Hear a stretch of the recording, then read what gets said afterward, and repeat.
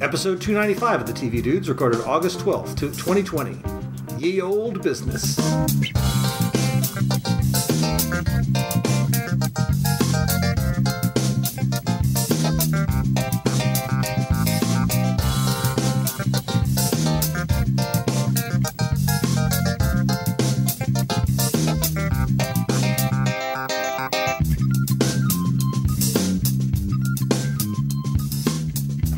Hear ye! This week, new TV has let us down, so we are diving back into the bag for some old business. We're going to talk Jet on Cinemax, the finale of Stargirl over on CW, and Season 5 of Better Call Saul on AMC. But before we get to all that, I'm Randy. I'm Kyle. I'm Les. And we are the TV Dudes. Yeah, guys, we added a network this week. We decided to dive in. I know that if you show me there's a show that has Carla Gugino as a cat burglar, I'm going to watch that. But it's over on Cinemax, which who watches Cinemax? So right. we added it to our Hulu package for a month, and we're gonna talk about that. Cinemax, it's a tricky one. My sister got me hooked on that show, The Nick, a couple years ago. The Nick is like their prestige TV. Right? Yeah, it was. Yeah, and you get watching that and you're like, man, maybe I need this subscription. Like, can it be? No more subscriptions. I watched most of Outcast at one point when I had a weird month of Cinemax. I actually did buy it for fun. that. I was into that one. Didn't grab me. We talk about this a lot with various streaming services where, they're starting to get a tone, or you're making really good television, but there is so much TV right now that you haven't quite clicked. Like the amount of really great Amazon shows that just don't quite really hit the bell and ring out for you, you know? Well, and then I feel like that's how I feel at Cinemax. Cinemax has, as I looked at it, they've got Warrior, which is like a ex-CIA thing with Melissa George from Alias, who I like. And they had something else that, Les, that you mentioned, that was another like female-fronted action show, I think. And then they have Strike Back, which is just a pretty solid action show. And they've got Banshee. Warrior, I think you may be thinking of a different show. It's called no, it's not Warrior. It's it's something Warrior else. Is on Cinemax. Warrior is something else on Cinemax, yeah. And Warrior, I haven't gotten a chance to watch yet, but I'm glad we still have Cinemax for a minute, just because I've been looking forward to this. We interviewed Rich Ting, one of the actors that's in this, a while back when he had just been announced, and I believe he is. The whole thing is a Bruce Lee concept of a show that he never got to make. Oh, right, that's right. And so it is very much I think they shot the whole thing in Korea. Justin Lin is executive producing it. The entire show, I believe, is about the Tong Wars in San Francisco, in California, in the 80s. Right, yeah. Where they had all of these Chinese immigrants and a martial arts prodigy who fights a fucking mob. And do you guys ever watch any of Banshee? I've watched about a season and a half, I think. I've watched about a season of Banshee, and that's the same guy that ended up as Cassidy on Preacher, and I love him. I mean, despite Preacher's problems, I love him. It's crazy. Oh, yeah. It's like a weird pulp, but the mob is Amish, and there's like amnesia and crime. It's such a strange show. But I think the niche I discovered, and we'll talk about Jet specifically later, but Cinemax seems to be doing this sort of action movie, but they're still got their Cinemax DNA, so there's always unnecessary violence, unnecessary nudity, and don't get me wrong, I'm a fan of nudity, but they definitely push it too far. And also it's lurid. It's lurid, yeah, and it reminds me a little bit of what Stars does. It's just it's not quite. It's a little bit not quite where I want it to be. It's like you guys are like HBO if you were skeevy. Well, they are HBO skeevy. I mean, HBO and Cinemax used to come as a package deal where you went to your cable subscriber and oh, you got HBO, we'll hand you $5 if you'll take Cinemax along with HBO. It's like the little brother of the person you want to hang out with. The teenage brother, yeah, that makes a lot of sense. And so when we sat down to watch Cinemax this time, and I was like, okay, so right now HBO's got new shows coming out on just HBO, which is different from the new slate of shows coming out on HBO Max. Correct. And that is different from Cinemax, Yep. even though I'm pretty sure that is still owned by HBO. Yeah, eventually they'll all collapse into one singularity, I'm sure. Right? But don't yeah. know. Maybe they're diversifying to like increase profits. The Illuminati, lizard people. I like to think that there's an algorithm that just looks for number of tits, and like if it's above a certain, and like it just gets kicked to Cinemax. Like, well, where did this go on the lineup? Like, oh man, that's Cinemax now. The algorithm tagged it. Yeah, I mean, you're like Game of Thrones is HBO, but if you had a little bit more nudity and sex, If any of those dicks had been hard.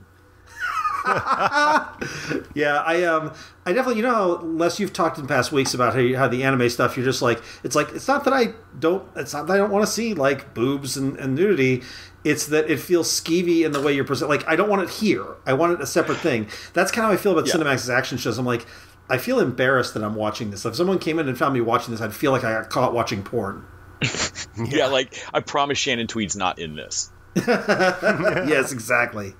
But anyway, we're going to talk about Jet. We're going to talk about, also going to talk about the complete opposite of Cinemax, which is CW.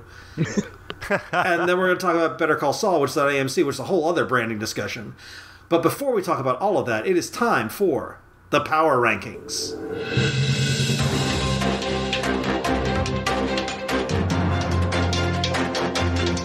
Ba-da-ba-ba-ba. You know what we're doing here, people.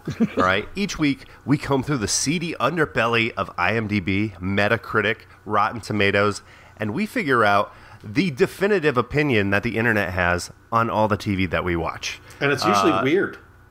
This It really is, yeah, and it's unfortunately law. Well, now that we say it. It is law. It's kind of like that spider cocktail where you would just do a little bit of every soda at the drink fountain. Oh, so I heard that called a suicide. Those are called a suicide, yeah, which is just the awkward as suicide. I get older. Spider cocktail is when you do that at a bar with different liquors. Oh. Because it's like when the bottle has spider webs on it, you pour that little tiny bit at the bottom out. Oh, Jesus. And that makes one drink, the spider web drink. But anyways, I thought that was away from the point. I thought that was called a coma. Four horsemen. It can be, yeah. But no, we each week we like to just touch back on the shows that we talked about last week and see where they fell into our ranking. And we are up to 109 shows for the year. We've watched a lot of TV this year, guys. I know. Do you think it's more because we've been locked inside? I think it's less than last there's year. been so much going on. I would hate. I'm going to believe that. I'm going to say that we're watching more TV because we're all home, and I am going to steadfastly refuse to look at the amount of television I watched last year in a functioning society. Because it is quite comparable. It was probably more. It was probably more. So, again, this isn't a perfect science, which is made evident by our number 3 show from last week, which is Transformers War for Cybertron over on Netflix. Which we all really liked. It fell in our 78th spot, and that's because of a big 0 on Metacritic, which is something that pretty commonly happens, but not with new shows. Now, Metacritic is an aggregator, right? Doesn't it get reviews from various sites? It's kind of like Rotten Tomatoes? I believe there is some of that. I think they also have like user-generated rankings. I'm probably using their aggregated score, but the thing that really messed up the search for me on this one is there's also a game called Transformers War for Cybertron. Oh. And there is a ton of information about that game all over Metacritic. But I couldn't find sense. Yeah, I couldn't find one page for the show. Transformers' decades of fucked up naming conventions makes it really difficult to find the current Transformers. I call it the animated Spider-Man problem. It's true. Find also, the animated Spider-Man you mean to watch. I gotta say, I'm a little surprised, given that the internet are one of the truisms of the power rankings is that animated shows tend to rank higher. I'm surprised Transformers is ranked so low. Yeah, but it may be the game issue that's causing the confusion. It also had 100% on Rotten Tomatoes, so like people like this show. Yeah, they just hate Megatron's lips. Yeah, no, I think it's the 0 that's skewing it. That's why it gets a big insufficient stamped on it. We'll touch base. I'll take another look next time I update the sheet. And I think by the end of the year, Kyle, you'll have to do a big pass through and update everything. A big update at the end of the year. I usually go pretty deep with like the top 30. Yeah. And then after about 30 of them, it's like, I'm going to go get a drink. I'll come back to this later. I'm going to make myself a spider cocktail. The top 10 shows are allowed to remain accessible, and all the other shows will be wiped from the hard drives of the data centers globally. Just like the Parks and Rec reunion. Yes. Oh, that's sad. It sucks. Actually, that's like a show topic in itself. Like the TV that we can't find anymore. That like show that it's not online. You can't buy a DVD. Carla Gugino is my Holy Grail show. Yeah. Karen Cisco? Karen Cisco. I haven't looked super hard for it. Maybe on YouTube for all I know. I'm just saying, man, I found the Remo Williams pilot. Oh, Jesus. You want to talk about a problematic character. If you look hard enough. Something that also has that naming convention problem is Muppets Now over on HBO Max. Yeah. Yes. Tied with Hollywood on Netflix in the 74 spot. So not much higher than Transformers, and it's got all its scores intact. Just not beloved. Yeah, no. And we weren't super We weren't fans super of sold. it. There's only one so far, so maybe it'll... I did hear that Danny Trejo is in episode 2. That's going to at least get me to watch a second episode. Ooh. Oh, I will definitely watch a Danny Trejo episode. Yeah, you've sold me as well. So then up a little higher, but still kind of low on our list, not even breaking the top 50, is Umbrella Academy Season 2 over on Netflix. And that's not 47. That's not missing any scores, is it? No, actually, it's number 46. It's tied with Devs over on FX. I guess I'm not super surprised because I did hear some mixed reactions to Umbrella Academy. I heard some people saying they thought the second season wasn't as good, but it is a little weird. Those people are wrong, but yeah. Yeah, I think one of the things that's great about that show is how weird it is, but we're still blowing through it right now, and it's like all the plot points in that show, I just feel like keep you coming, like you got to turn on that next episode. It's great. The soundtrack's great. All of it's great. And I spent half of it yelling at Allison. I mean, like just screaming at my TV. And I still loved it. You will be happy to know that our patron Mandy, who keeps subjecting you to anime, agrees with you about Allison. Somebody else texted. Nick Tice reached out to me via text and was like, "You're fucking right." In fact, I've talked to somebody else. I can't remember. It might have been Nick at the store. I believe everyone is on team. Les is right about Allison. I continue to hold out the poor Allison. The rumor. I heard a rumor. She's not so bad, guys. I heard a rumor your spleen exploded. I mean, I heard a rumor you were nice. So, Kyle, have you gotten through it yet, or how far are you in? Let's see. I think I might only have 3 left. I think I might be on episode 7. Okay, all right. Actually, you know what? No, I might be on 6 because the next episode. Well, I don't want to spoil anything. There's some crazy shit coming for Kyle. Yeah, there is.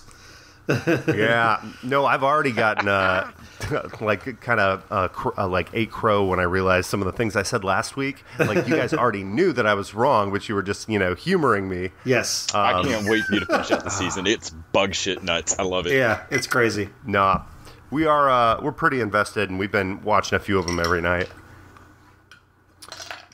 Outside of my normal critic schedule. But yeah, I was a little surprised to not see that a pinch higher, but yeah. I think that also has to do with there's just so much TV out there right now. Yeah. Was that it? Was that everything new for this week? Yeah, we just talked 3 shows last week. All right. So now 109 shows for the year. Stay tuned. Yeah. So just a reminder, you can support us by going over to patreon.com/tvdudes. Throw us $1 an episode, and in exchange, you get to keep we get to keep up with our streaming services, we get to pay for our hosting costs, and you get bonus content each week. Last week we talked about Samara Weaving and some of her films. This week we are going to talk a tribute to Keanu Reeves. Leading into the Bill and Ted's trilogy. We're gonna talk about his growth as an actor, where he started, where he is right now, his role as that guy in 2019, where he's played himself in 4 different things, and we're gonna use that to lead into a Patreon trilogy where we're gonna talk about Bill and Ted, Excellent Adventure, Bogus Journey, and then the new Face the Music, which is gonna hit on demand at the end of August. So we're gonna talk about his comics. We're going to talk about his band Dogstar for at least 30 seconds. All that. So yeah, you get that. You can get that episode and all our past Patreon content just by doing $1 a week.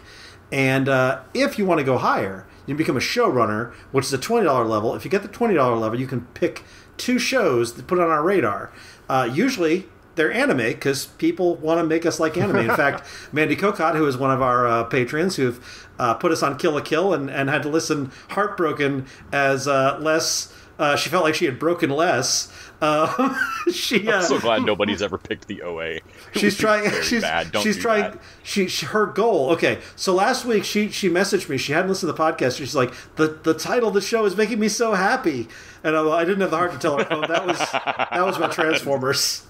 But like we're only getting in on a technicality by the corporate filing of Netflix. Yes, and Mandy has spoken, and she's officially said that it's not anime; it doesn't count. Yes. But her goal is to get you Les to actually like an anime, and so she has picked our second anime, and that is Carol and Tuesday, which I believe is by the creators of Cowboy Bebop, and sounds like maybe a little less pervy and a little bit more about the future of music. And it looks like a 2-girl band. I'm looking at images of it, and it looks pretty cool. So we're going to check that out. But before we get to that, Tyler Thorson has requested that we watch Dark Side of the Ring over on Vice via Hulu, and we're going to talk that next week. Nice. I'm really looking forward to that. I've heard it described kind of like Criminal, but in the space of like professional wrestlers. Yeah, which sounds right up my alley. I'm totally for that.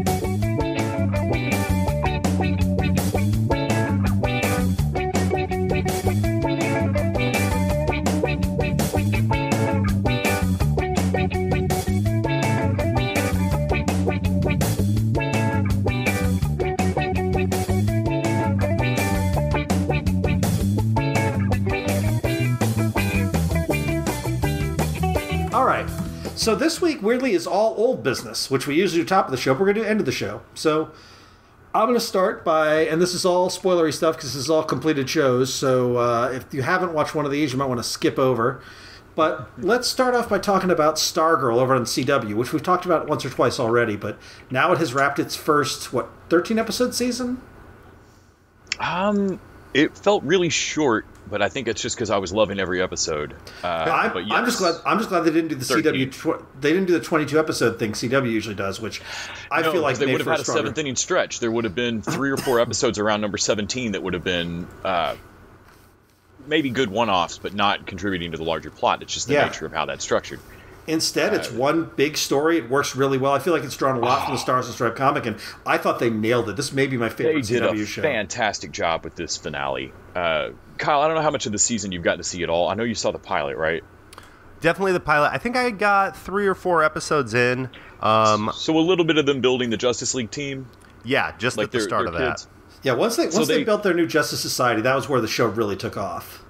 Yeah, they really get their Justice Society going. Like, it's the only problem I have with this is kind of a similar problem I had with like Buffy season 1, where the wire work is a little off. There's times where they use a lot of wire work in their fights, and you can tell that someone is suspended and kind of bouncy above the ground. Sure. Particularly on Wildcat, where I'm like, I know what you're trying to do, but don't.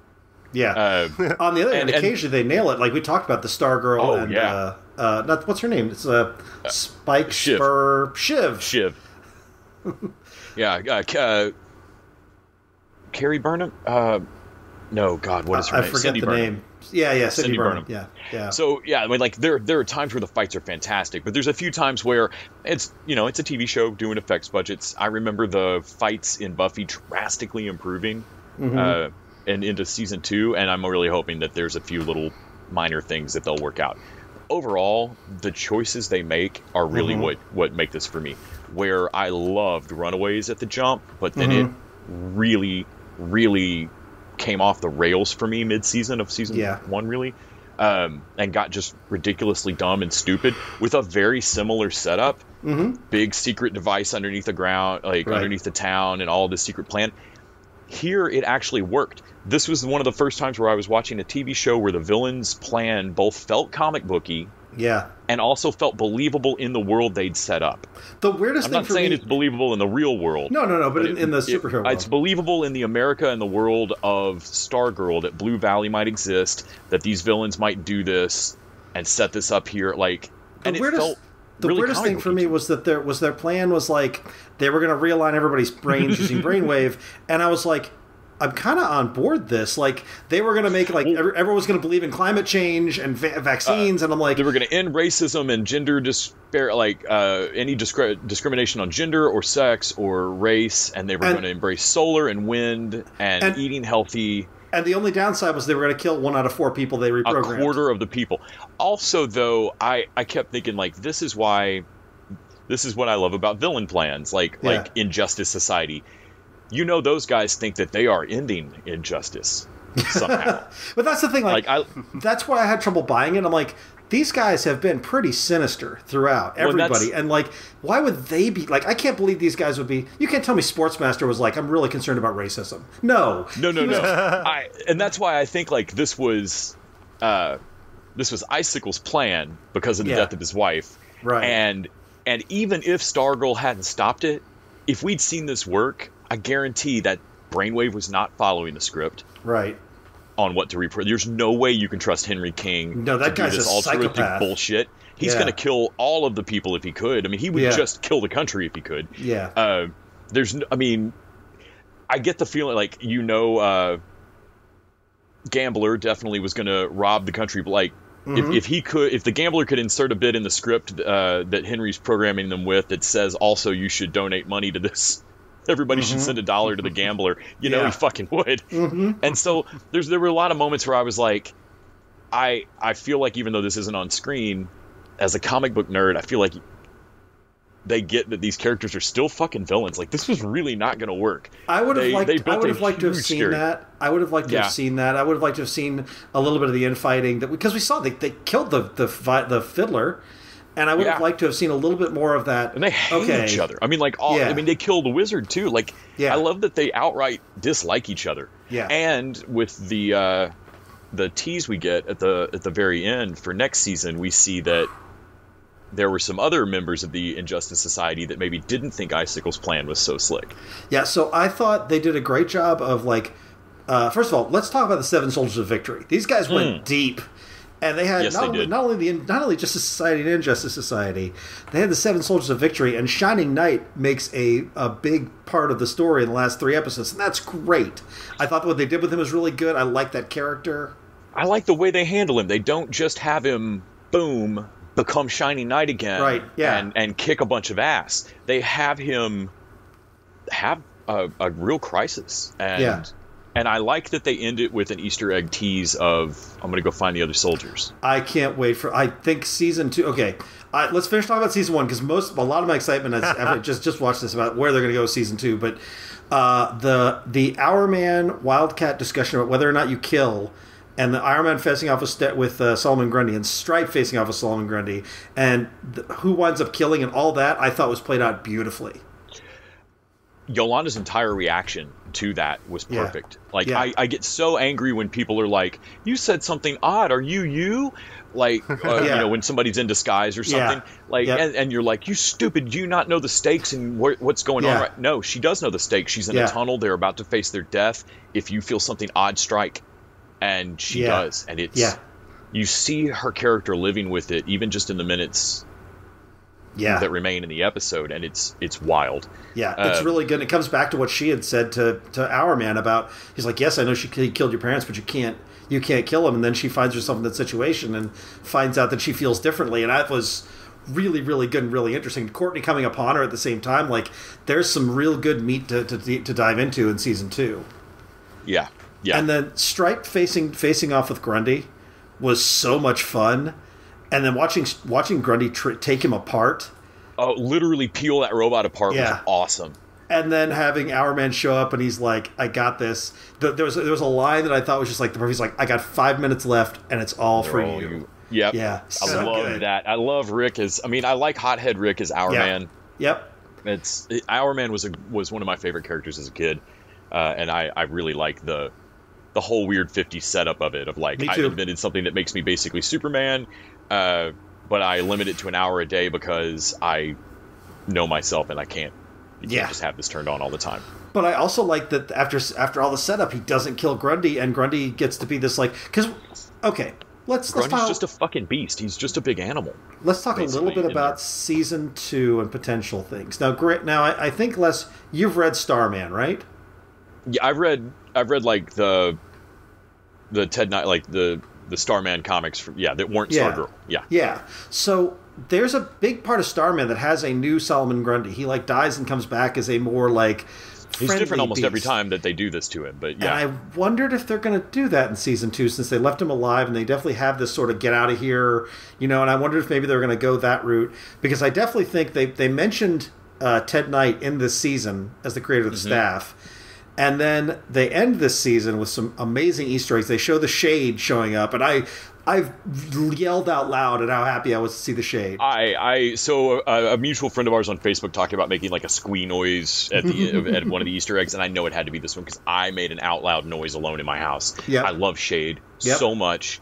That's such a great. I was actually disappointed and mad, even though I understood why the Wizard had to be the one of the main characters in this. He's Justice Society. He is from Star. The Wizard started the Injustice Society. Yeah. He had to be in this. That said, the Wizard and Shade look too fucking similar, and I don't give a fuck about the Wizard. But Shade is such a great character. Because in the comics, he's similar to Grundy. He's good or bad. He's really out for Shade. But having set him up, you can't tell me we're not going to see Jack Knight in season 2. Because Jack Knight was huge in Stars and Stripes. Yes. And I think also one of the other Easter eggs they throw in is that Sylvester Pimpleton is still alive. Yeah, which is interesting. But the Easter egg that got me, the one that had me saying "oh shit" out loud, is the one that didn't belong with the rest of this stuff. That almost belongs in Legends of Tomorrow, and that's Eclipso. So they've already introduced Alex. Oh, interesting. Okay. He's not her cousin. He's Yolanda's little brother. He's the only one that stands up for her when her whole family's still slut-shaming her. That's right. Yeah, you're right. And in the comics, he's the only person that manages to contain and control the power of Eclipso, sort of. Yeah, and Eclipso's like a dark god of the DC universe, Yeah, and I'm hoping that they go... I mean, it's hard to tell. There's so many DC comic reboots. It's hard to tell what iteration of anything they're going to fucking do. Right. But in the comics, if I remember right, Eclipso was... So the CW's already done the Spectre. Ollie's the Spectre. Right. Right? They haven't done much with him, yeah. Eclipso was the Spectre. He was the spirit of vengeance prior to the Spectre. Yeah. And he was much more a spirit of revenge. Yeah. And enjoyed it. And so, I think they say in the comic that, Eclipso caused Noah's flood. Right, where the Spectre killed firstborn kids. Yeah. Like the Spectre's a targeted killing vengeance thing. Yeah, and Eclipso's just everything, kill it. Yeah. And so... Yeah, it made total, I that threw me off. Eclipso's not one of my favorite things from the comics, and so I was still tripping on Shade appearing, but it makes total sense for Cindy Berman to be the one that's you know what? I'm angry enough just to throw this bag of shit at everybody. Mm-hmm. Eclipso's not good for anybody. Nobody's plan works by using Eclipso as a cog in your plan. Right. Eclipso possesses you, and you do Eclipso's plan. Yeah, that's right. I was super happy to finally finish this, and I am psyched for a season 2. I am so psyched. They shoot this in Vancouver, right? Isn't this CW stuff shoots in Vancouver? Is it possible? Yes, almost all of it. They won't be as delayed because Vancouver, I think, is back open again. They may well be. I mean, things that shoot outside of the States, I feel like are going to have. I think that's how Marvel is still hoping that their DC or their Disney Plus TV stuff works. Right. Is by shooting in.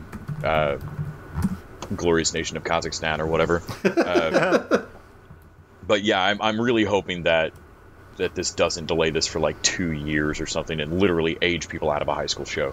That'd be crazy if we get a bunch of Bollywood and just foreign TV stuff coming over because we have gaps. I think that this is going to break. Is what's finally going to tip the scale for American audiences watching more foreign bought stuff, just because Netflix is going to find us TV. I've got 5 different Korean shows on my to watch list. Now a bunch of them are only on YouTube, but there's the crime show I want to watch. There's there's good stuff from Korea that's just been waiting for me to have a slot in my schedule. So yeah, I'm all for it. Bring me some foreign TV, man, and not just British, Kyle. What? No, that's the only foreign I know. So.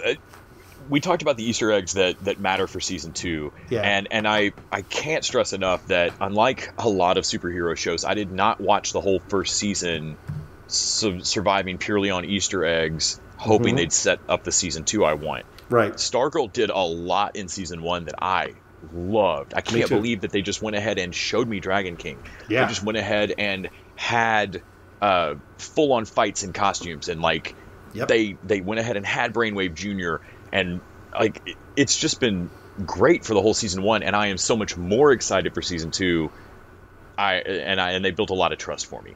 I agree, and you're right. That's a good point, because one of the things the CW shows have always done, in addition to being 22 episodes, is they took so long to get to the costumes and things, and so it's like by the time we get to the stuff I really want, we're in season 3, and I'm already a little tired of it. But yeah, this is like if this was all they did, one great season, I'd be totally okay with it. Yeah, this was well done, and there were Easter eggs in this episode that I've got to mention that don't have any bearing on anything. Right. I don't think. Yeah. There's a third movie poster, and I cannot for the life of me remember what it was. I can't remember it There's either. a moment early in the episode where they're walking up on the movie theater, and the posters for the movies outside, one is just the cover issue of Prez number 1. Mm-hmm. Like I think they even just use the art, and then they pull from the graphic novel for Unknown Soldier. I think they use the cover art for that. Mm-hmm. And then there's a third. It's so like just pulling these DC graphic novels or DC comics, especially Prez. Like that's just.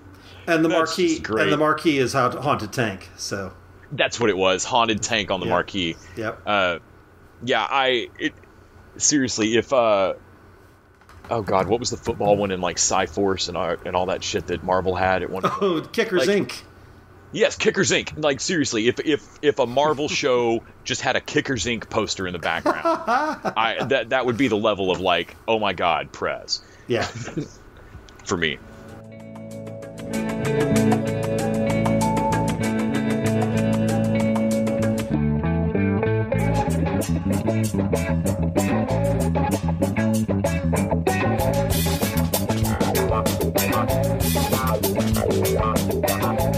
I would like to touch on Better Call Saul, which I finally watched season 5, which is not anywhere yet. It's an AMC show, so it hasn't dropped to Netflix yet. I've been buying these on Prime because I really love this show, and I finally went and binged through the rest of it. And season 5, I don't want to spoil too much. I know like last year way behind, and Kyle, you're a little bit behind, but I thought it's one of these shows where I was like, I'm not in the mood for this, not in the mood for this. And then I started watching it and, of course, got sucked right into it and binged through the rest of it. A lot of it is about Jimmy fully becoming Saul this season. And about Ray, his girlfriend, who started out as being the one sort of like, just be Jimmy. She liked Jimmy, and she was trying to get him to be she has definitely gone sort of all in on Saul business now, and it feels like he's ruined her. And he's starting to see it, but he's also enjoying it. And toward the end of the season, they start contemplating something really dark. And I was like, man, this is brutal to watch, because Ray Seahorn plays Kim so well. And so I love her, and I want her to be okay. But I know her role in this is going to be to not be okay. Yeah. And to not be around for Breaking Bad. there's a full-on episode stretch where Jimmy gets in with this guy from the cartels. He's like the brother of Don Hilario, I think. And he's this sort of happy-go-lucky Joe Pesci type guy where he seems real happy and then all of a sudden snaps and goes violent. And basically Jimmy winds up being his lawyer and sort of in his own Jimmy way winds up having to go get money for him.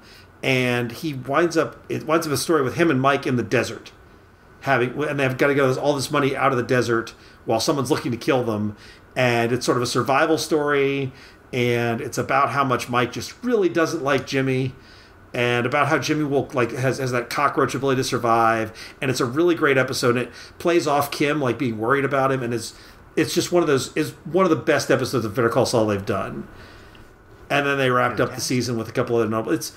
There's also some stuff with Nacho where their guy who we know is probably not going to survive this because we don't see him in Breaking Bad, but some of his stuff is really dark and really dangerous, and he makes a choice that I think is really going to come back on him next season.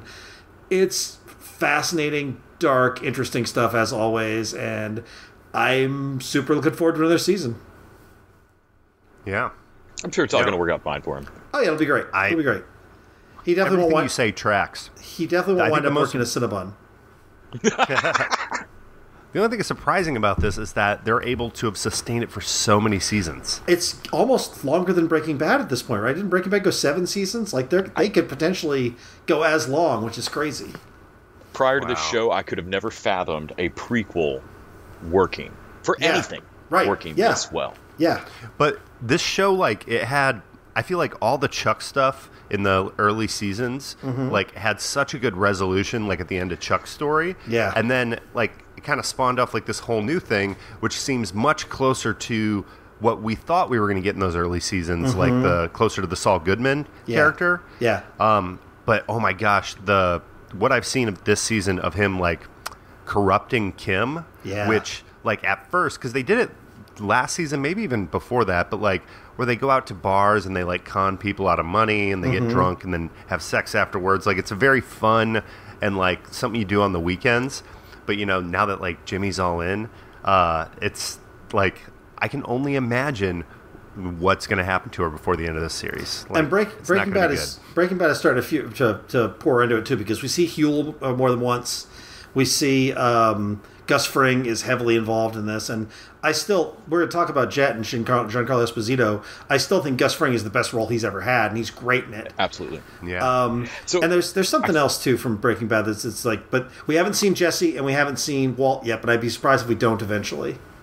I am. You wouldn't cry. There will at least be a moment where somebody's meth cook is putting fucking cayenne pepper in, and somebody mentions it. Jesse's dumb shit from season 1. Yeah. What they're doing now in Saul, I think, is what I thought the whole show would be. Yeah. Which is a bad idea, bad plan with a guy named Jimmy that gets worse and worse and worse, and inevitably he ends up right at the start of Saul.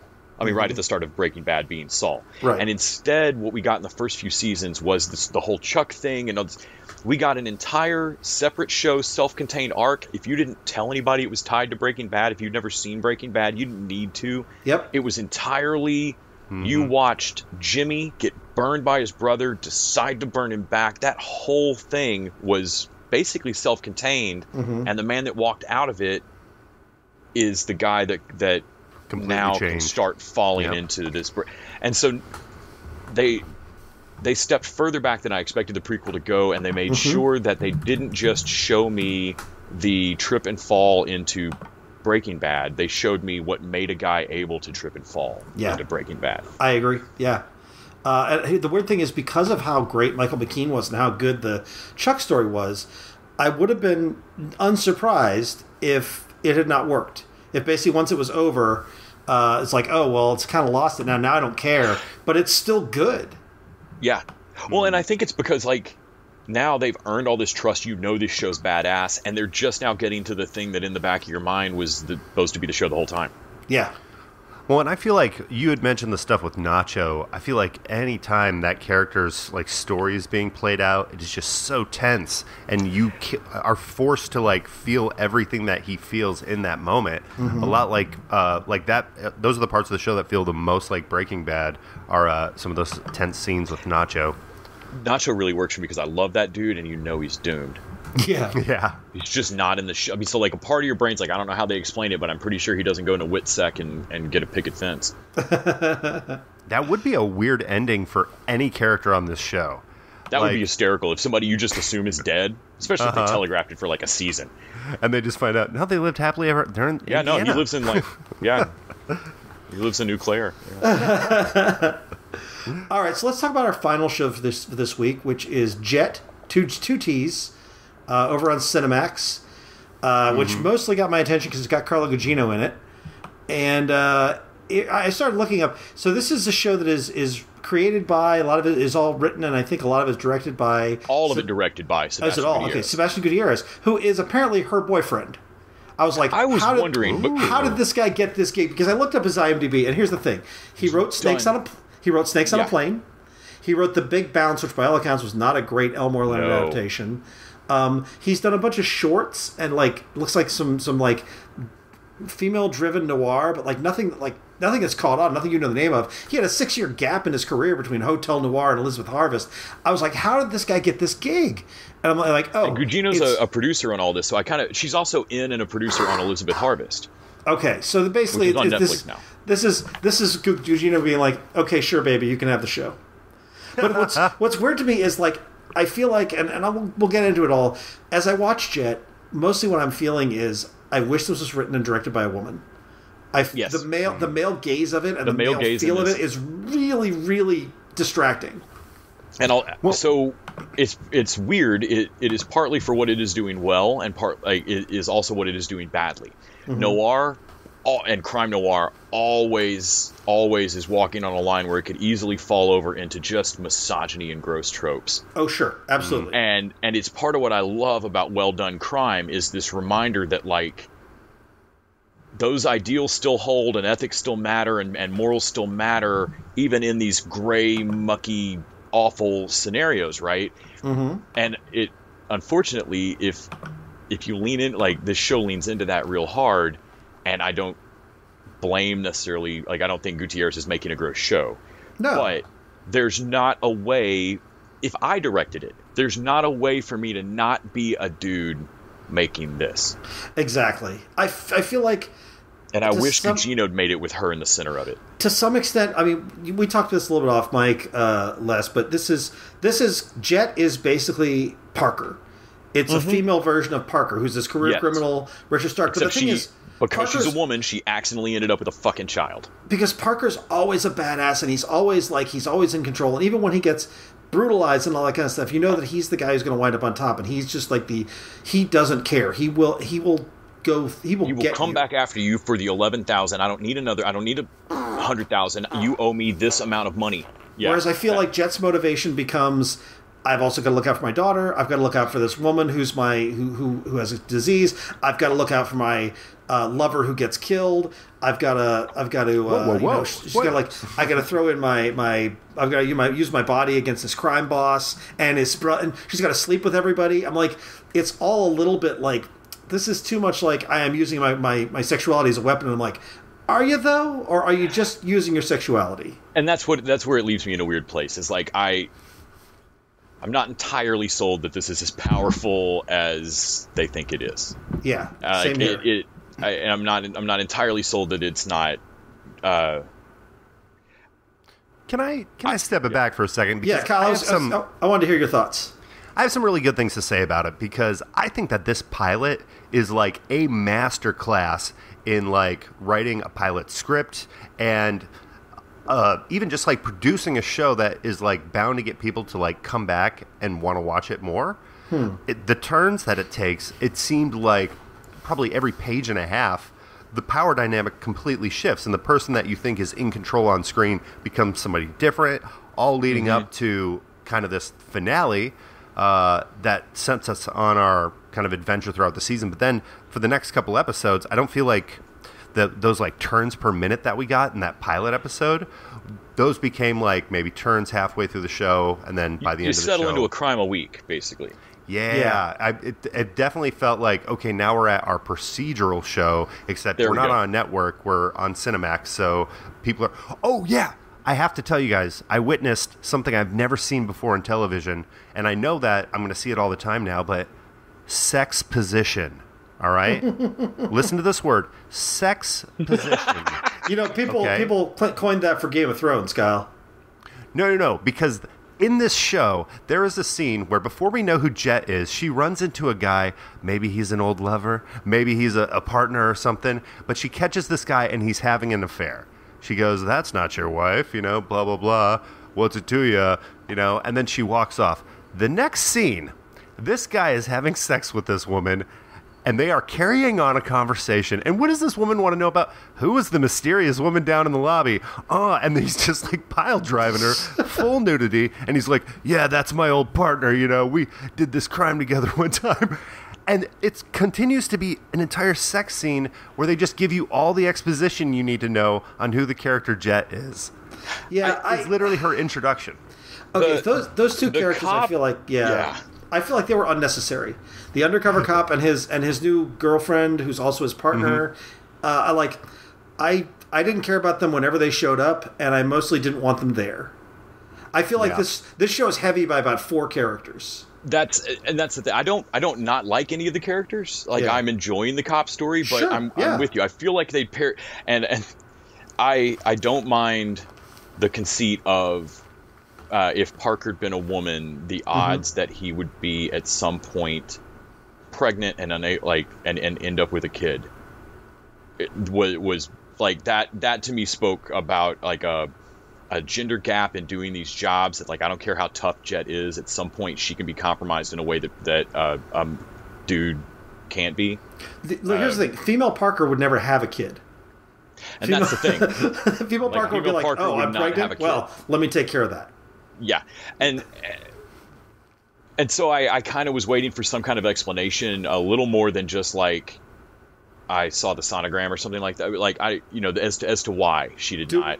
Do we get one? Have you watched all the way to the end? Okay. Well, I mean, I haven't watched all the way to the end. We get the moment in the motel where she meets her nanny, basically, that lives with them. Yeah. And they're basically both making a, like, well, our old lives are over, and I guess we make a decision to be a family. But it's a little early in the show, and I didn't quite buy it. It was hard. It's hard to sell me on a character that has a secret heart, but is also cold as fuck everywhere. Yeah. Especially when that's tough. What I really want is an ice cold blade in the center of this show, and everyone else have to deal with it. Like, I would love to see Jet's friends routinely realize that she's not their friend. Yeah. Yeah. Here's the thing: that she's loyal as fuck to you, but doesn't actually care about you. There's so many things I want this to be. Like, if you had made her Constantine, if you had made her Parker, if you had done this more like Ocean's 11, if you had done this more like there's a few other things that I'm like, it could have been this. If you made it Fletch, for God's sake, like, there's any number of tones. You could make it darker, you could make it lighter, but I feel like it wants to be both. It wants to be light and dark at the same time. It wants to have this heart, and it feels like it's not committing to the bit. And I also feel like I love Carla Gugino's performance in here, but I feel like the writing is not up to the level of her performance. There's something a little short on it. I am surprised how much I'm digging it, because the moments that work fucking work. There have been a couple of times where the ending shot, like the twist at the end of the episode, I did not expect that there's a dipshit that turns around and shoots at her in the middle of a gig. I think it's like the second or third episode. I love shit like that. That was great. Like, watching her, the parts where she's Parker, I love. I mean, she's not. Yes. I can't stress enough that this is not an adaptation of a Richard Stark novel, but but the parts where she's that kind of thief, for me, I love it. Yeah. And also, whoever the fuck did the end credits. The end credits are fun. Yeah. The end credits are perfect. I gotta say, Giancarlo Esposito is not really holding it down here. I don't think he's vetted. He doesn't have a sense of menace that I think he needs. They're playing him so much friendlier, and meanwhile they're playing his son as a straight-up psychopath. Yeah. Oh. Part of the other reason that the male gaze of this show feels weird to me is that I feel like it's slightly misogynistic, or it's misogynistic to Jet, and it is also. I know he's not. They make it clear that the son is not exactly gay. He's just a rapist. Yeah. Like, it's not about sex. It's just power. Yeah. This used to be the, like, villain stereotype. Like, all the villains were, like, gay British dudes that were, like, imposing their will upon you. And that, like, the twirly mustache guy, that were perfectly manscaped and groomed. This is, like, the, what's that? Not Snowfall, but the Wire version of that. Yeah. Yeah.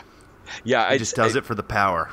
I spent a lot of time on this show wondering if I needed to get a second opinion about whether or not this was okay or bad. Like, I am not in the communities that I think this show might be fucking with. I am not a woman, and I am not a gay man, and I feel like this show puts, particularly in the gay man category, puts a fucking terrible character on screen. Yeah, I definitely... And I know that's not what they're trying to say, but you don't have the luxury sometimes of showing a great cross-section of people. And, Here's the thing. They've made gayness the threat. I think if they committed to the bit more, if everybody was dark, if they did what Better Call Saul does, or what Breaking Bad does, where it's like, no, when it's bad, it's bad. Joe Lansfield written this. Joe Lansfield. There's so many ways this could have worked. There's so many different tones. And I feel like where they land is this weird... It is the Cinemax thing. It is like... It's a little bit too lurid, and not in a fun, pulpy way, but in a this feels a little gross way to me. And also it's long. Yeah. I was kind of getting Weeds vibes if Weeds wasn't as fun.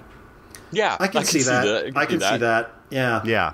Because I was like, only, oh my all God, these Jet would be terms dead are by kind of now the if she same as were- weeds, but like the way we got here isn't like, you know, smoking pot and like, you know, hanging out with what's his name, Kevin Nealon. I'm just Yeah, but imagining Jet being phenomenally bad at this job and getting everyone around her killed. But you know what? Mary Louise Parker had a sort of set of power and direction that I think Jet doesn't have. And that's a shame, because Mary Louise Parker was a homemaker who got forced into being a kingpin. And Jet is supposed to be this professional criminal who this has been her life. And like a scion of another professional criminal. Yeah. Like she's the kid of another. Like they're only putting up with her and not being super gross to her. Like when she meets Frank and stuff, because of who her lineage is. Yeah. Yeah. I feel like I've not finished out the season, and I feel like where we're going, the reason the cops are there is so that she's got this extra Chekhov's gun on the board that she can aim at and fire at. Like she's setting everybody up against each other in a big triangle that she's going to step out of and let them res dogs all shoot each other. Yeah. But, or, you know, it could be a cool misdirect with the cops is we just see the stakes get raised when, like, her safety net is pulled out from underneath her. She finds the two of them dead. Yeah, you know? something like that. Like, I feel like they're there entirely to be used later as a chip to either move the plot forward or something, which makes me not give a fuck about them as characters and makes it feel a little extra heavy. But honestly, I'm not going to finish. She's not powerful right now. I'm not going to finish this. I got 4 episodes in, and it didn't grab me enough to finish. And I love Carla Gugino. Like, she is one of my favorite actresses, and I think she's great here. But I'm mostly disappointed. It flirts enough across the line of Oceans and Parker for me that I will probably finish this out. I'm enjoying it, but there's a lot of problems with it, and it's not going to be one of those shows that I'm going to recommend to everybody and want to go rewatch. And I thought it was going to be. Yeah. It's got the production value. It's got the setup, the cast, the hook. It's not quite the show I want. And maybe it's the Cinemaxness of it. Because there is something a little midnight, pulpy. But I mean, I've liked midnight pulp crime before. Yeah, me too. Me too. I think it's that they're not committing. You're right. It's that they're not committing to the bit. If this were straight up midnight Cinemax Shannon Tweed murder mystery, fuck it, I'd be in. If this were entirely about a thief who's trying to get out of the life because of a kid, I'm not as interested in that show, but it would work better than this. If it's got the quirks in like a Tarantino thing, it would work. Like it doesn't. But it's humorless in its quirks. Yes. It is not entirely softy. This is us, and I'm not a thief anymore. But it's not Parker. Yeah. It's trying to be all of it, and I'm not entirely sold on the show that it is. Yeah, that's kind of where I come down to. All right, well, guys, that about wraps it up for us this time. I think since we have a shorter than usual show, we're going to give a little teaser of our Patreon this week. So after we get through the next break, you will hear the first segment of our tribute to Keanu Reeves Patreon. And Johnny Utah himself. And we'll cut that off, and then you can go listen to the rest of it if you're a patron. You can listen Johnny to the whole Mnemonic thing. style. We're going to beam it straight into all of your heads, like that All the U2 album. Johnnies. But so that's going to come up after the break, and we'll be back next week with more. Thank you, Les. Thank you, Kyle. Thank you, Randy. Thank you, Randy. Thank you to all our listeners and all our patrons. And until next time, TV Dudes out.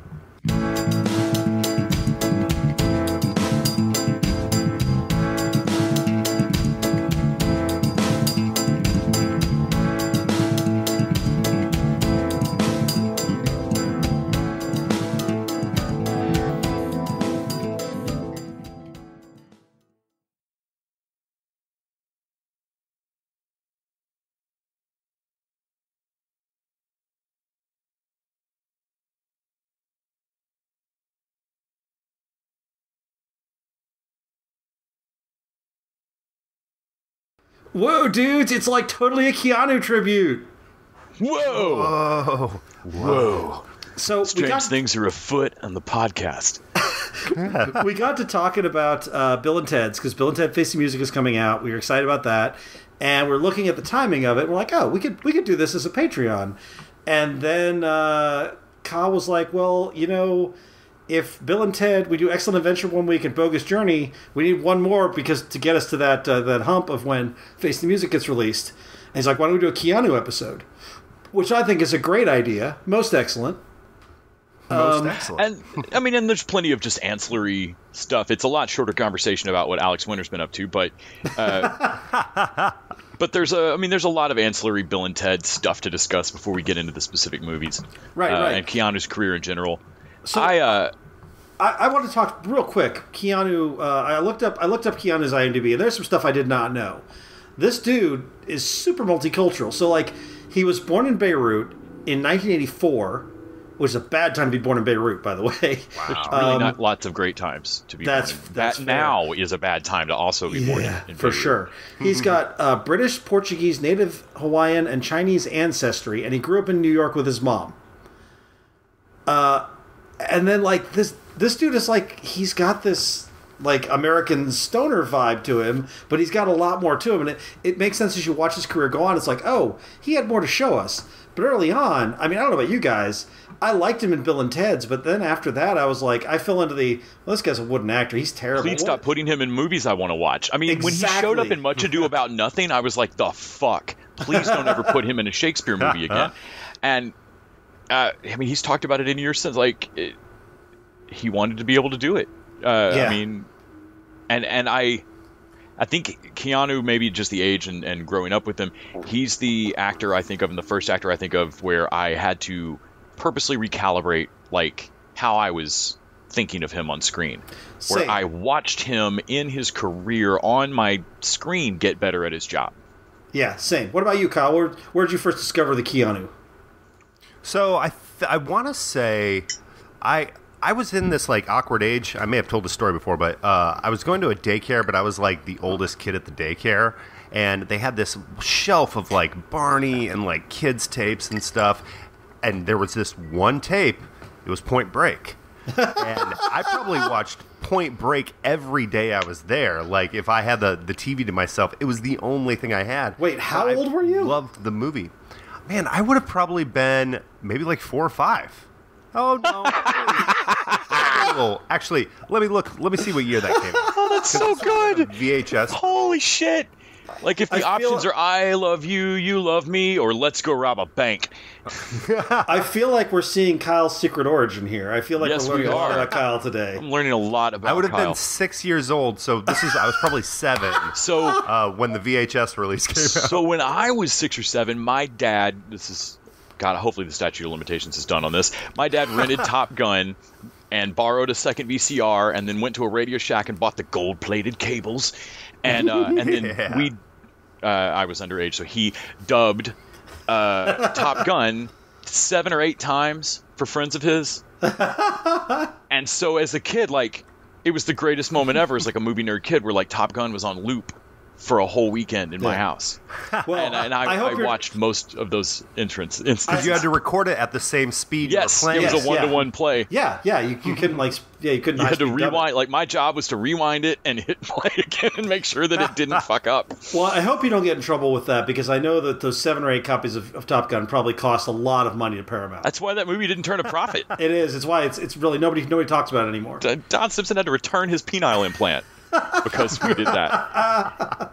So, they in the little IMDb like mini bio I was reading through, it says his first big role is Bill and Ted's Excellent Adventure, but that is not true.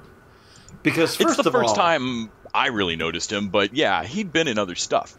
First of all, I would like to call him out as the biker in the Coca-Cola Coke-Is-It video short from 1984. Actually, I wouldn't, but I love that that's like his first credit on IMDb. He'll always be the love interest in the Rush video for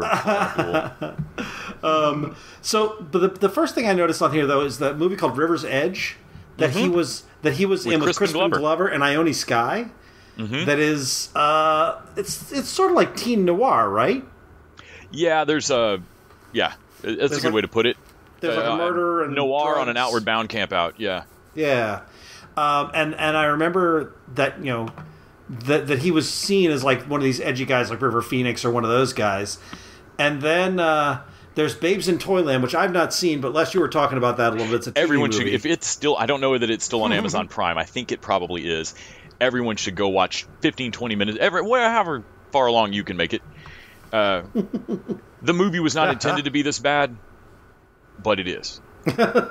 Then he is Chris Townsend in a little movie in 1988 called Permanent Record. Permanent Record. Yeah, which I assume is probably where Mike Moody and Grant Davis got the name for the studio. No, yeah, Keanu plays the Grant character. Big Keanu fans. Keanu plays both characters split screen. Yes. But then he's in Dangerous Liaisons in 1988, which is also pretty notable. Like, I know I saw him in that. Oh, yeah. He's one of the pretty boy liaisons. Yeah. But then, in 1989, we get Bill and Ted's Excellent Adventure, where he is Ted Theodore Logan, and he was perfect in that role. Like, God. He is great. There's so many... so Ed Solomon has talked so much about the making of this movie, especially just recently. If you go follow him on social media, he has posted all of their handwritten legal pad pages of the days they spent sitting writing this in restaurants and shit, and like over beers. Just all of the notes about it in the course of writing this third movie. But he tells a story about being in the casting process. They had seen Keanu, they had seen Alex Winter.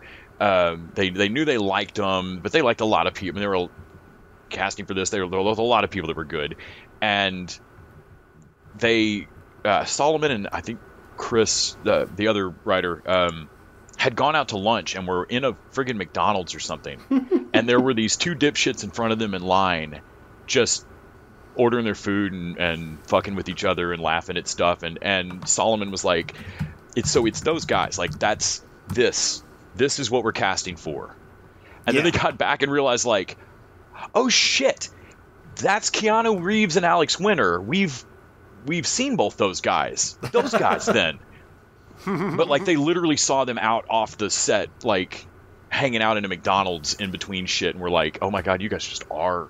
Oh, that's funny. Bill and Ted, we'll talk a lot about Bill and Ted, but I want to say real quick before I forget, Bill and Ted feel like of a piece with the later 1990s Beavis and Butthead, and also Saturday Night Live's 1990s Wayne and Garth. Yeah. Beavis and Butthead are like the more sociopathic version of them, the dumber, slightly dumber. Part of what I love about Bill and Ted is that they're just so sweet natured. They're sweet natured, yeah. But in that they're harmless. In that same year, he also played, the same year he played Todd in Parenthood, where I think he's like just one of the kids. He's one of the kids, right? Yep. No, he's the idiot boyfriend, I think. Who gets somebody pregnant? Kids. Is that right? I don't remember. I've never seen Parenthood. Yeah. Oh, it's been years, but yeah, if I remember right, he's the idiot boyfriend that gets the daughter pregnant. But it's basically the same character. Yeah, I mean, and that's what we all thought he could do. He played idiot boyfriend, idiot friend. And for a while, that's what we thought. And then 2 years later, 1991, he does Point Break. Yes! And dives into action. And 7-year-old Kyle's mind is blown. Right? If I'm thinking back to it, I may have seen Bill and Ted after this. Like, I think I may have seen Point Break first, and then later, like, came to Bill and Ted. You're like, hey, what's that stoner dude doing? And what's my FBI guy doing playing a stoner rock band? He must be undercover again. He's undercover. This will be Johnny Utah. Johnny Utah, time cop. No, I'd watch that. Has everything though. It's got surfing, it's got skydiving, it's got guns, it's got funny little Halloween masks of presidents that I don't even know of because I'm 7. It's got Tank Girl and Gary Busey. Mm-hmm. Yes. Oh no, I just watched some clips like leading up to this, and the excitement was like overflowing. I was like, I got to watch this movie again kind of soon. Is this Catherine Bigelow's first movie? Point Break, I believe it might be. Because Catherine Bigelow's great. I love her. And I loved Near Dark that she did. And this was... here's the funny thing. I am a big 80s action guy, and I am shocked for somehow this slipped past my radar. I never saw it until like maybe 5 years ago. And I thought it held up beautifully. Like, I really enjoyed it. No, she did... so Near Dark was first, or before that. Near Dark She was did first. The Love List and Near Dark. There's a long gap. Then she did Blue Steel with Lori Petty and Point Break. Man, 91 was a good year for Keanu because after Lori Petty, Jamie Lee Curtis and Blue Steel. Yeah. So after he did Point Break, he did Bill and Ted's Bogus Journey same year. Which when I saw it, I thought, and we'll talk about this, but I thought Bogus Journey wasn't anywhere near as good. But now it kind of sits very close to the other one for me. Mm-hmm. Same at the time. like more so I than was thrown by it. More, though, than Ghostbusters 2? Yeah, Ghostbusters 2 has also grown in my estimation a little bit, but it's definitely a much weaker movie. Like, it's not even the same I love contention. Ghostbusters 2, but it felt like two different franchises. Like, if you told me that was a reboot, I'd have believed it as a kid. And Bogus Journey at least felt like a continuation. It just made me realize for the first time in my young life that watching things get older might suck. And then also in 91, he does Gus Van Zant's My Own Private Idaho with River Phoenix. And that is at the time, this felt like a naked bid for credibility when all we thought he could do was be for sure skinnier Joey Lawrence. For sure. I've never seen this. Have you seen it? Yes, it is. So I watched every movie where anyone did heroin ever. I can't stress enough. I've seen every shitty drug movie from the 80s and 90s. And no lie. And I hate this fucking movie, but this movie has a really fun credit in Keanu's lineup, which was on. He talked about this on one of the Q&As. But this is one of the few movies where he's actually riding the motorcycle. All his characters are constantly on motorcycles, but it's fake. It's stunt teams and stuff that's not really him on the motorcycle. But in this one, he's there's this one clip where I get to pull the bike around, and that's really me riding the bike. So Gus Van Sant tells a story about Reeves making this movie, just about Reeves in general, that apparently he carries a tiny notepad. If you tell him a book or something that you recommend, he will write it down, and that you should bank on the fact that the next time you see Keanu Reeves, there is a good chance that he will have actually read that book. And that Gus Van Sant gave all of the actors My Own Private Idaho because that movie's based on a book, and here is the book of the movie we're making, and that River Phoenix was cool and made it 20 pages in and was fuck reading that, and Keanu read it and came back to Van Sant and was so this and this, and holy shit, dude, you're Ted. And that's the thing we learned about this as he's going on, and we'll get into this. We're going to talk about his career, but the things I've heard about Keanu Reeves is that he is very considerate. So of course you give him a book, he's going to read it, and also that like you said, he was trying to improve his craft from the very start. He did not want to be the stoner guy who was the wooden board for his entire career. And he does have, like Nicolas Cage, he has a style. When you get Keanu, you know what you're going to get. But Nicolas Cage, it's also a thing where you probably start to find an affection for it. And I think as he went on, that definitely became the case. There's a bit in Point Break where he tells his boss, he's yes, sir, today I surfed my first wave. And it's only Keanu Reeves could have delivered that line in that way. Yeah. And I feel as I got older, I recognized that what I thought of as just standard acting or normal acting, or even great acting, Brando's a fucking weirdo and has a style that he won't let go of in every movie. All of our great, and so I don't know why there was a moment where I realized I am holding my peer group actor, my age group actors, to a different standard than these legendary older it's not like Richard Burton didn't show up and do Richard Burton in every fucking movie, right? And that Keanu's got this different style. It's not method. It's not he's a blank slate. There was some quote from Billy Bob Thornton of I'm going to eat the sandwich the same way in every scene, no matter what my character's motivation is. If the script says I eat a sandwich, I'm just going to eat a sandwich. You, being the director, choosing when to. You're going to show the audience me eating a sandwich, and then you're going to show them something else. Mm-hmm. Whatever that is, that's what people are going to think was my acting. You're controlling this. I am just another object in the room eating the fucking sandwich. Mm-hmm. And it's kind of how I feel about Keanu. He takes himself out of it. Yeah, I get that. So it also makes him seem wooden as fuck sometimes. He did. So he did Bram Stoker's Dracula, which he was Jonathan Harker, which I still feel like. I like Bram Stoker's Dracula, but I feel like he was miscast really badly for this. I felt like he was. His accent comes and goes, and it breaks. It broke the disbelief for me a couple times. And then he also that same year did Much Ado About Nothing, which I think, unless you talked about a little bit, was that off mic or was it at the top of the show you talked about? That was off mic. I also at the time I was like, why the fuck is he in this? Yeah, it started getting me mad of hey man, your bid for Oscar cred is wrecking movies. Yeah. And looking back, like I've gone back and watched Much Ado in the last year or so, the Branagh version, and it's wonderful, and he absolutely doesn't ruin it. My bringing Bill and Ted forward into it as an audience member was the only thing really wrong with his performance. Right. And that's on you, Les. Yeah, seriously, going back and watching this, like, he's not as bad as I was mad at him about it in 1993. And then in that same year, he did a favor to what I can only assume is an uncredited, because he's uncredited. He did a favor to Alex Winter and was in Freaked. yeah. Freaked is amazing, and everybody should go watch it. And then in 1994, everything changed when he did Speed. The TV Dudes is an independently run podcast out of Austin, Texas. We are exclusively listener supported. If you'd like to help us out, go to patreon.com/TV Dudes. You can also find us on Facebook, Twitter, and Instagram at TV Dudes. All the music for our show is done by our friend and original TV Dude, Gregory J. Amani Smith. To find out more about us, go to thetvdudes.com. I'm Randy Lander. I'm Les Weiler. And I'm Kyle Scott. Thanks for listening.